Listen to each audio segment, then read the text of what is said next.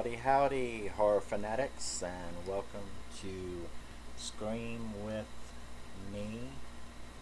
My name is Rusty, and on my channel, I like to talk about my favorite movies and just discuss what I like about them and get anybody else's opinion.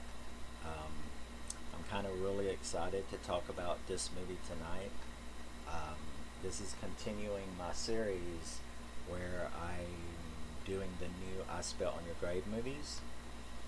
Now, the reason I'm so excited about this movie tonight is that very, very rarely does, I'm so old.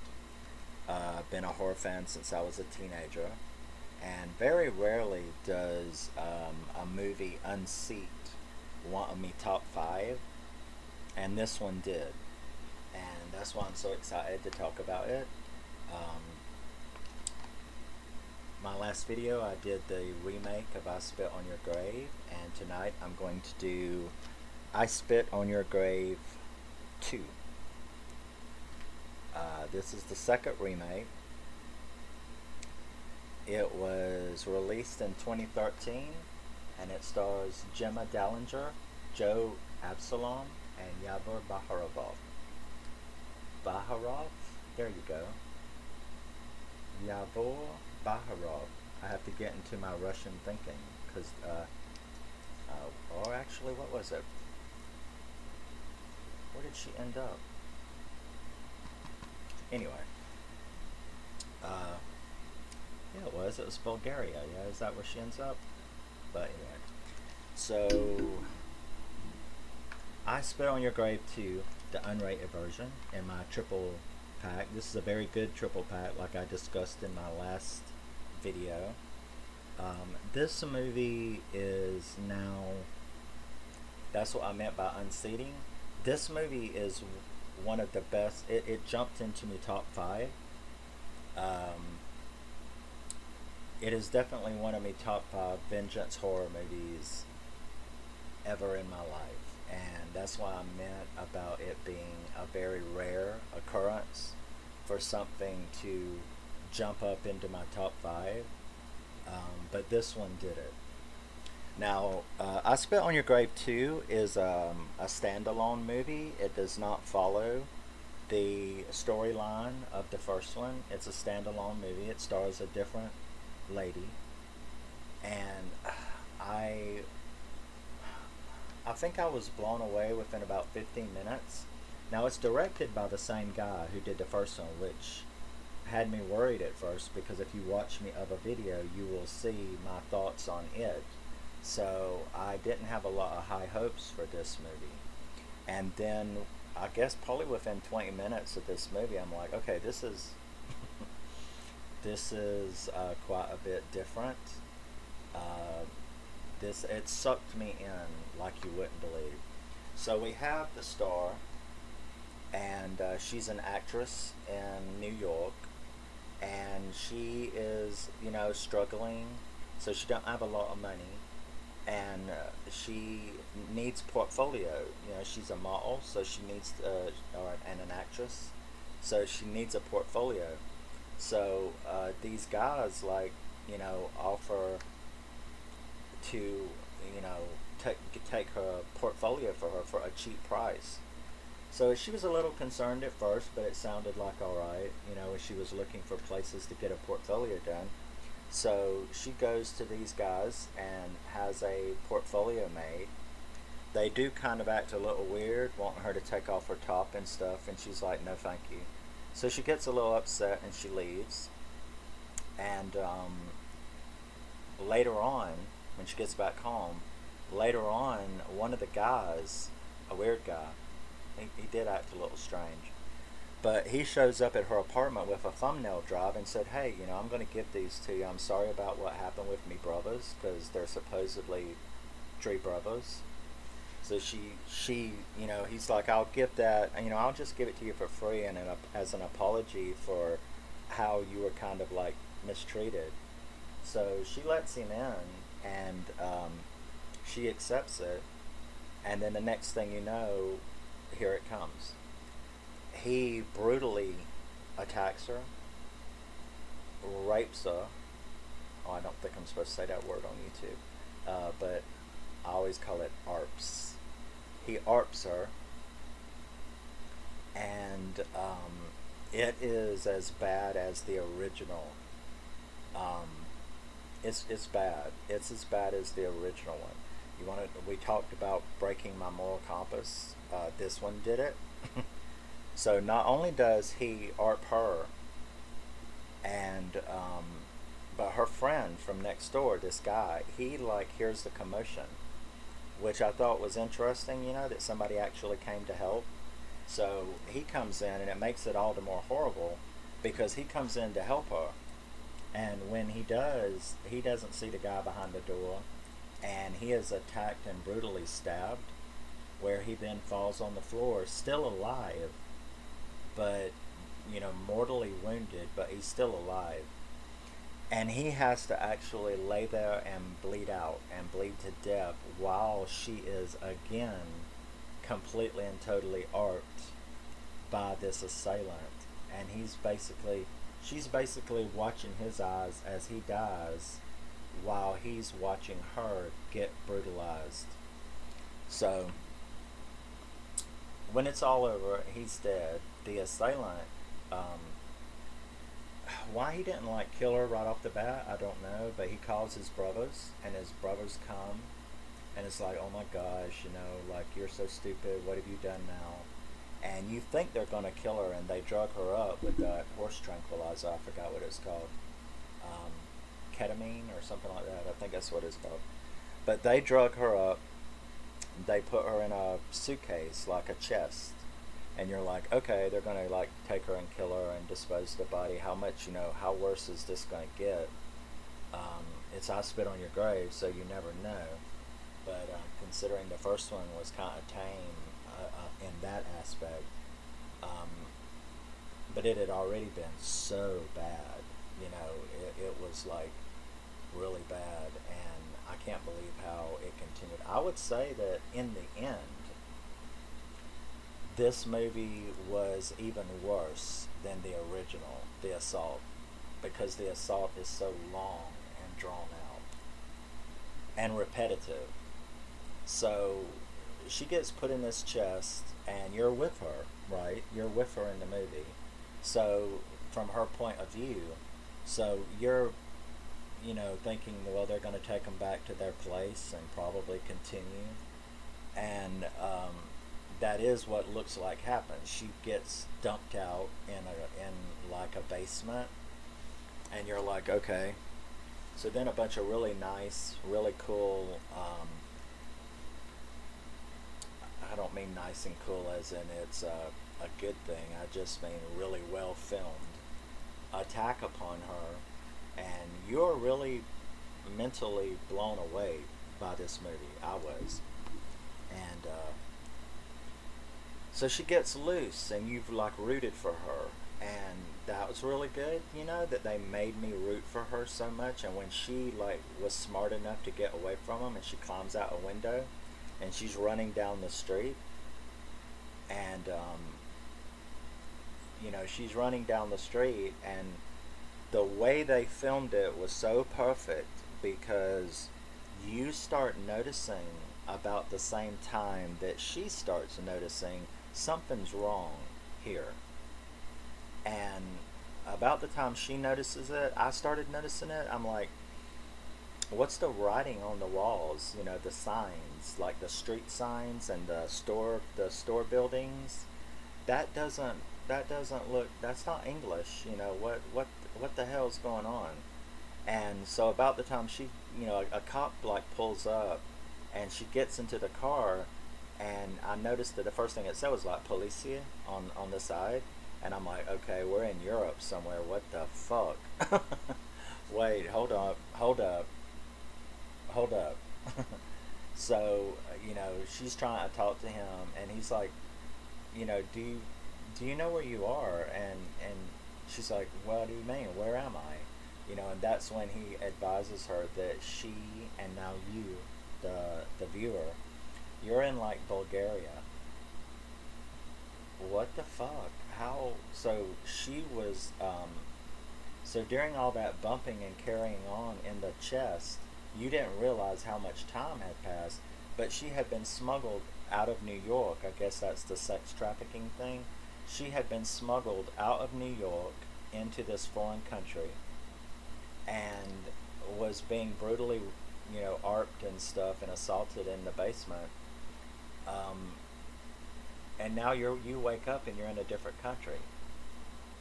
That twist just nearly flipped me out the chair.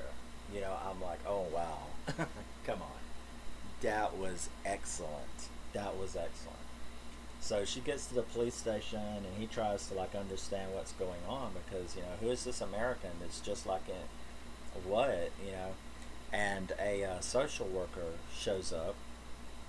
She's very nice, very sweet. Oh my God, what's happened to you? Let me take you to the American embassy. So she takes the girl to the American embassy where the girl can like go back home or something. And then as you're driving along though, I started getting like this really weird feeling because the movie can't be over yet. So I get this really weird feeling and the woman is like, let me just stop by the house and get you some clothes and stuff. And I'm like, what the fuck is going on now? And the woman, she goes into the house with the lady and the lady like leads her down these stairs and I'm like, come on. No. Really? And sure enough, when she opens the door and she pushes the girl through, she's right back in the basement that she had escaped from. This woman is the mother of the assaulter and the other two guys. She's part of it, and she had gotten her out of the police station. So, yeah. So here we go. She is brutally attacked even more, over and over. She is then supposedly killed. They make her watch as they dig a big hole, put the chest in, and you're thinking as a viewer, well, this is it. I mean, how are you going to get out of this situation? You're buried now. So they switch the point of view to inside the chest, and you're really wondering, how in the hell are you going to get out of this? I'm stumped. Then all of a sudden there's like, there's this shaking and she's banging around in the chest, and all of a sudden the chest like falls into the sewer system underneath the city. So then you think, okay, wait, when the guy was digging the hole and they asked him if it was deep enough, he said, I've dug all the way down and hit stone. So that's what that meant, was that he had dug all the way down and hit the roof of the sewer system. So the chest goes through it, lands in the sewer system, and busts open, and she gets out. And that's how she escapes. So she finds her way out of the sewer system, and here comes the revenge aspect. She doesn't go for help after what just happened, would you? She realizes logistically where she's at in relation to the house, and she starts stalking these guys and this woman to get them. And oh wow. You see me have to grab myself because the kills in this movie are absolutely phenomenal. They're just phenomenal. She is really angry. Which there was no problem like the first remake. There was no problem at all in breaking your moral compass. The stuff that she did to these guys was phenomenally bad. And yet you enjoy every minute of it because they all three participated. They deserved exactly what they got. And it was ironic. The kills were kind of ironic, like the first movie.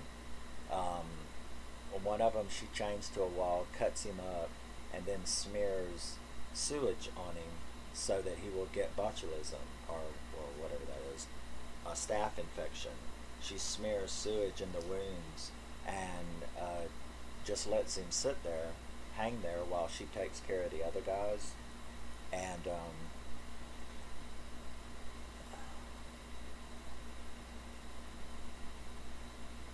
the last guy that she gets, I'm trying to think of how to say it. She had earlier when they were putting her in the box to bury her, the guy had said something about how, oh well, we all have our vices. You know what I mean? So when she leads him down there. He sees his brother hanging on the wall. She knocks him out, and he wakes up. And this was like really funny in a personal way because I couldn't really tell what was going on. The cinematography, the way that they had it filmed, I couldn't really tell what was going on. And I'm like, what is this? What, what, he's on a table. Okay, yeah, but I mean, I actually had to like get reading glasses and get up next to the monitor so that I could like see what is it. And then as they zoomed in, she has him naked on a table with his testicles in a vice. Yeah, he's like on, and when she started, when he woke up and she started like going, hi, hi, hi, let's go, we're gonna see what you're gonna, how do you feel, in the situation that you're in. And he starts screaming at her, and she's like, oh well, you have your vices, this is mine. And she has his testicles in the thing, and she begins to twist them and twist them. And if you're a guy, with every twist, yeah, I swear I started feeling every twist. And she twists them until they actually pop out across the room. That was just excellent. I mean, they didn't go overboard with anything, but they definitely gave you all you needed to see. She also got the woman, and she had her down there and put her in the chest that she was in, and made her look at her son, because it didn't take but 24 hours for those wounds on him to become swollen and infected when you put raw sewage in open wounds. You know what I mean? So it was like, wow. The original cop, there's other stuff, of course, that has taken place. The original cop finds them, and right when she got through squeezing that guy's balls across the room, he finds them right at that point, and he's like, don't do anything else. So the guy though jumps up from the table and starts choking her, and the cop shoots him, and then he lets her go after, because he's figured it out too. There was other stuff going on in the movie in which this cop has now figured out what was going on, and he even goes over to the chest where the woman is, and is like, she's probably going to go to prison, for the rest of her life. So she gets turned over to the cop, and the cop lets that girl go, and the movie ends with her walking through the gates of the American embassy. Now, I left out stuff, but that's the gist of everything. And I will say that that movie, it was filmed perfectly. The story was new and perfect to me. It kept me on the edge of my seat. The kills were phenomenal. There was no problem with my moral compass in this movie. What they did to her was just as bad as the first movie, and deserving of everything she gave them.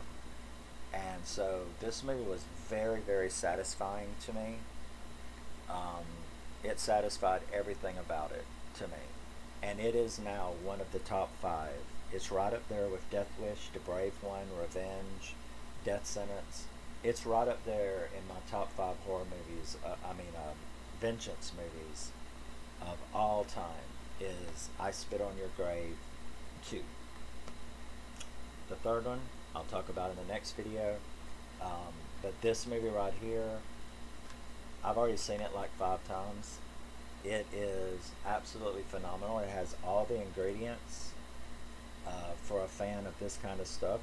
And I really don't consider this gore porn or torture porn at all, because of the circumstances involved. And yeah, I absolutely love it. If you don't have this set, get it just for this movie if you want to. The other two are alright.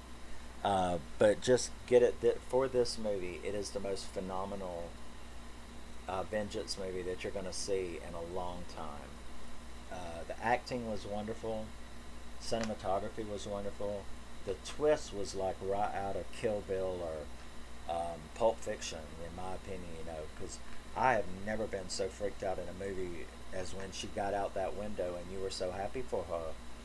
And the next thing you know, she's running down a street in a foreign country when she lives in New York, and you thought that's where it was.